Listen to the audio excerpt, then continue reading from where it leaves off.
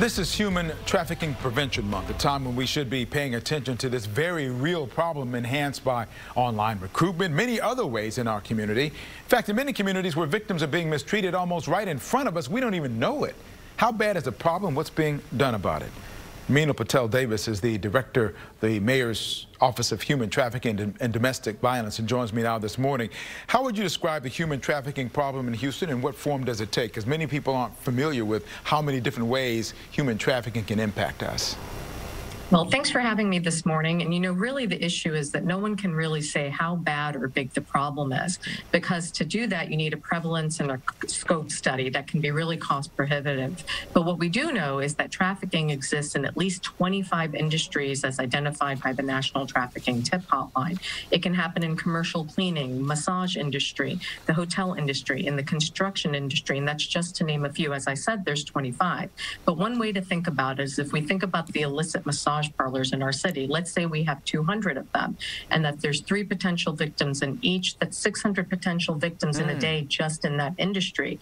Add in the other industries, and it's certainly enough for the city to have dedicated resources to the issue and for us to have the robust nonprofit landscape that we have in our city to address it. Wow, putting it that way, that really puts some numbers to it and it kind of makes it eye-opening.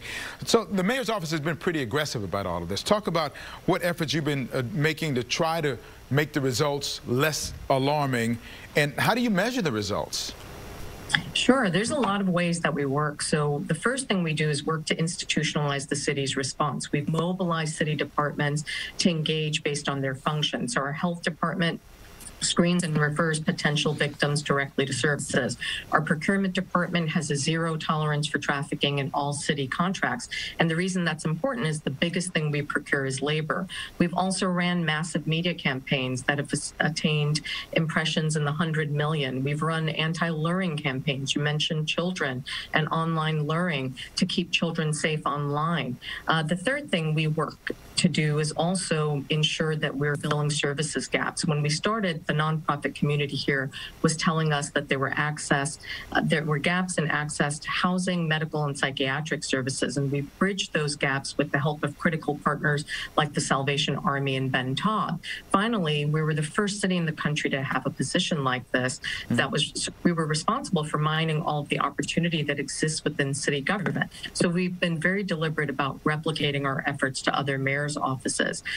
There's a nexus between natural disasters and the increase of trafficking. So we've instituted responses to Hurricane Harvey, Winter Storm Uri.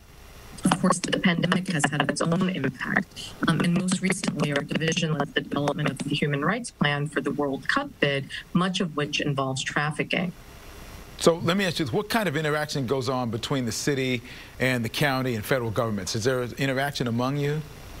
Sure. The federal government has its own really robust response. They've asked us to travel to different countries, to talk to government officials, to expand trafficking responses. The governor's office funds our services report. We've also informally advised Fort Bend counties, Galveston counties when they started their response. Harris County has some people that are working with the commissioners who are doing awareness events, among other things. Sheriff Ed Gonzalez was a big influence on the city having its own response when he was at the city. And also our HPD leads a multi-jurisdictional task force that spans around the greater Houston area. Mayor's office has also added domestic violence to the moniker, or to the responsibilities, if you will. How much does that add to your plate? Because human trafficking is enough as it is, but domestic violence numbers have been going up through the years, have they not? Yeah, we're no strangers to hard work here. It adds a lot to our plate, but we have a really dedicated team. We were happy to take it on as Councilmember Kamen brought it to the mayor's attention. The mayor asked us to step up, and of course we're going to. As we saw a rise in the number of instances and the number of violent instances, right?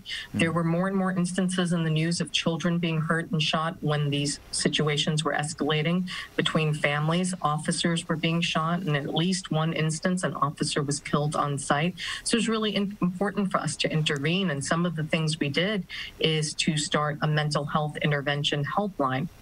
For instance, that project ran only for 2 months because funding is limited, but we wanted to try to intervene before the the instance of violence got so bad that people were starting to get shot and killed. So it was important for us to do it because of what we were seeing with the pandemic and the increase in instances and calls. So what are some of the ways the community can help eradicate this problem, both the human trafficking, primarily the human trafficking, that's the main conversation today. What would you suggest the community can do to help? Sure. So the first thing I'd say is start by assessing your sphere of influence. Do you work in a corporation? Do you procure items? Do you have a supply chain? Do you have employees? Do you pay them fairly? I'd also encourage men, and I say this respectfully, to be counterculture. There are a lot of things in our culture that are very normalized and acceptable that actually fuel the sex industry.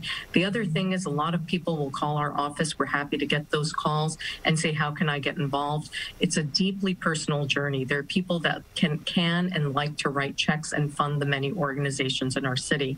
There are people that want to work with domestic minor victims of sex trafficking. There are people that want to help international victims of trafficking. There are people that want to do donation drives. So the first thing to do is go to our website, humantraffickinghouston.org, and learn about the city's response.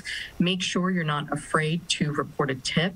The tip hotline number is 888-3737, 888. Very easy to remember, very easy to store it in your phone. You can do it anonymously. So those are just some of the suggestions I have about how people can start to help. And I will put that information on our website as well, so we hopefully can help people get involved and help you.